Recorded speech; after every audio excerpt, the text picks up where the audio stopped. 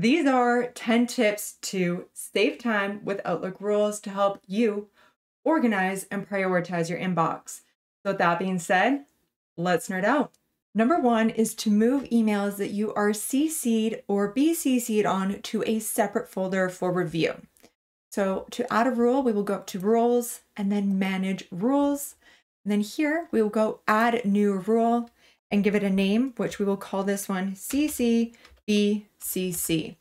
And I would recommend keeping the name of your rules shortened, and we'll dive into that a little bit later in the video. So under the condition, we are going to go when I am not on the to line, meaning that you are either on the CC or the BCC line. And the action is going to be move this to a folder. And at the bottom here, you can create a new folder. And if you already have a folder, then you might see it in this little quick preview here, or you can go to move to a different folder to pull up your full list of folders. I already have a folder here called CC and BCC, so we will go and select that. And then at the bottom, we have run rule now. So if we leave this ticked, then that is going to run the rule on all of the emails that are in your inbox currently, plus future emails. Whereas if you leave this unticked, then it will only run the rule on new emails coming into your inbox. So I want to run this now because I've already got that email from Mike in there, and I want to show you what this looks like. So if we go and save and then just click out of here, we will see that that email has been removed from my inbox. And if we go to the CC and BCC folder, then we are going to see that email moved there. So this is a great way to remove clutter from your inbox and to focus on other more important emails. And if you are like me, then you might need to be reminded to check this folder, maybe once a day or a couple of times a day. So you could just create an event in your Outlook calendar or even a task in Planner or To Do to remind yourself, and just make sure that you make it recurring so that it happens at those required intervals. Number two is how we can pin important emails to the top of our inbox. And this can be emails from important people, or it can even be emails containing keywords. And at Amy's Animal Shop, we are planning for the Q4 project, and I want to ensure that these emails are pinned to the top of my inbox so that I can prioritize them. Once again, we will go up to Manage Rules and then Add New Rule.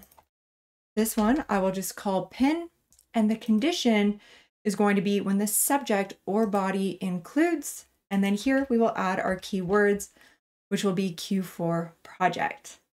Down below under Add an Action, we are going to go Pin to Top. Once again, I'm going to run this rule now, and we will go ahead and save. So now when we go back into this inbox, we can see that that has now been moved to the top, and we'll see that there's that little pin button that is prioritizing it above my other emails that I have received.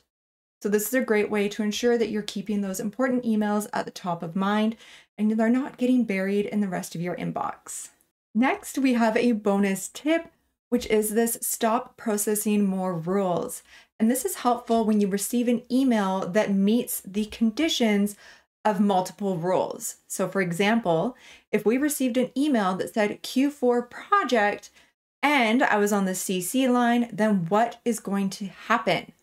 So if we go back to all of our rules, then how these rules work is they go from top to bottom.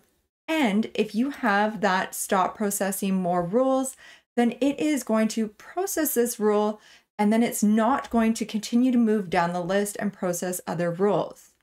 But if we untick the stop processing for more rules, then say we receive that email with the Q4 project, it is going to pin that email, and then it is going to move to this next rule, which is the CCBCC, and it is going to move that email to that folder that we defined, but it will pin that email to the top of that folder. And if you want to reorder any of your rules, then you can simply use the arrows to reorder them and then just use that stop processing button to fine-tune your rules exactly how you see fit. Number 3 is how we can mark emails from specific people as important. So we will call this rule high. And then under condition, we are going to go when the recipient address includes. And then here we can enter all or part of an email address. So if you have a client, then you can enter their @ and then whatever their domain is that's part of their email address. So this way, anybody from that organization that emails you will meet this condition. And then under add an action, we are going to go with mark with importance. And then you can do high, normal, or low. I'm going to make this high because Office Skills with Amy clients are a high priority. We're going to run the rule now and save. Back in my inbox, we are going to see that that email from Mike has been marked with a high importance, so you can visually see which emails are important. Tip number 4 is how we can categorize our emails to make them stand out. So I've already given this one a name, and then under condition, we could use the same condition that we used in the previous tip, which would be adding that specific domain for certain clients. But in this case, I want to go when the subject includes, and then we will do document signed. So any email that says documents signed in the subject line is going to be triggered. And the action is going to be categorize. So here from the category dropdown, you could create a new category, or if you've already got a category created, then you can define it here. And if you are enjoying this video, then please give it a thumbs up. It lets me know that you like it and helps me create better content for you. So we are going to once again run this rule now and then save. Back in the inbox, we have this email here from Mike that says document signed by Mike, and we see that thumbs up category has already been applied. So this I'm envisioning is helpful if you have a sales pipeline. For example, you've just received a notification that the documents have been signed by that client that you really wanted. And now seeing that category is going to prompt you to take additional steps throughout the sales process. And as a little tip with these categories, you can select the thumbs up category, and then it is going to search all of your emails that have that category. Alternatively, you can use the search bar to search for your categories. So there is that thumbs up category, and that is now going to search for all of those emails with that category applied. Tip number 5 is how we can move emails that contain unsubscribe in the body to a newsletter folder. We all have so many newsletters that we want to receive, but they can definitely clutter the inbox. So here, the condition is going to be when the message body includes, and the words will be unsubscribe, and then add an action is going to be moved to, and then here we will define that folder. So you can once again create a new folder. I already have a folder called newsletters. It's not in this list though, so I will go move to a different folder and then locate it that way. We will run the rule now and save. So now when I close out of here, I did have an email from Mike that said unsubscribe, but it is now being moved to this newsletter folder, and we will see that weekly newsletter containing unsubscribed that has automatically been removed, which is a great way to clear out the clutter in your inbox. Number 6 is how we can create quick steps to automatically forward an email to a specific person. This is helpful if you want to forward an email to your boss, your assistant, or even a department to streamline the process. So here I have an invoice that I have reviewed and I need to forward it to accounting. So I could just simply forward this email, enter in the email address, and then send it that way. Or we can do this with a quick step. So from the quick steps drop down, we will go manage quick steps and then add quick step. I'll call this one finance, and then the action. This is going to look similar to the rules. So we are going to select forward to, and then here we will define the person or department that we want to forward this email to. You can add an optional description and then select your shortcut keys. So we'll just go with Control-Shift-5. Then we can save our quick step.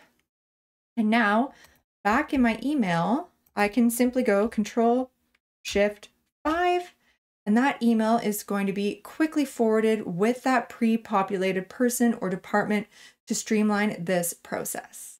Tip number 7 is how we can quickly create a task or an event. So if I want to create a task or event from this email for the document signed, then we can head up to My Day and then simply select the email and drag it over to add as a task or add as an event. This isn't technically a rule, but it is such a quick tip and saves so much time that I did just want to quickly highlight it here. Number 7 is how we can use automatic replies. So in this case, we will go up to the gear icon on the top right. And then from this handy dandy search bar, we will just search for reply, and then we will see automatic replies. Now, this is typically used when people go on holiday, but it is also so helpful if you are going to be away or in a meeting or a corporate event that is going to take you away from managing your emails as quickly as you normally would. So you can turn this on and then you can define the time frame that you want this email to go out. Down here, we have 2 different compose areas where you can define an automatic reply for people inside your organization. And down below, we have the send replies for people outside of your organization. And if you are enjoying this video, then please comment below your favorite feature that I have highlighted today. These rules create the automation portion of my 4 strategies for managing your inbox, which is another video that I've done. And now I want to take a quick look at some tips for managing Outlook rules, and then we will dive into some limitations, which are quite important and a good thing to keep in mind. So there are 3 main tips that you need to consider when you are creating your Outlook rules. Number 1 is to keep it simple. Less is definitely more because it's going to be easier for you to manage. Number 2 is to take the ideas that I have given you today and then mix them and match them to suit your needs. And tip number 3 is your mobile device. I have noticed that all of the rules that I've created today don't sync perfectly to your mobile device. So keep that in mind when you are using your phone, when you have these rules set up. Number 10 is Outlook rule error and limits. So when we create these rules, there are limitations for size. It's not based on a specific number of rules, but based on the capacity of storage that your rules are taking up. And for most Outlook users, we can have 256 kilobytes of storage specifically designated to our rules. And some factors that contribute to this storage are the names of your rules, which is why I said that we should keep these as short as possible when you are creating your rules, but then also the number of conditions. So if you have a rule with a lot of conditions and a lot of actions or exceptions, then those are going to take up more storage space as well, which is why for this newsletter one, we are just using the word unsubscribe, which will try and capture all of the newsletters rather than creating a rule for each specific newsletter that you have, because that's going to take up a lot of storage. And then if you have any errors saying that you have reached your storage, then what you can do is temporarily disable a rule, as these only take up storage if they are active, or you can even go ahead and delete a rule, and then that will free up some space as well. And if your rules are not working the way that you should, then there is also this report that you can generate, and then it will be emailed to your inbox so that you can analyze and try and pinpoint what has gone wrong. And to check out those 4 stages for managing your inbox, you can check out my other video linked here.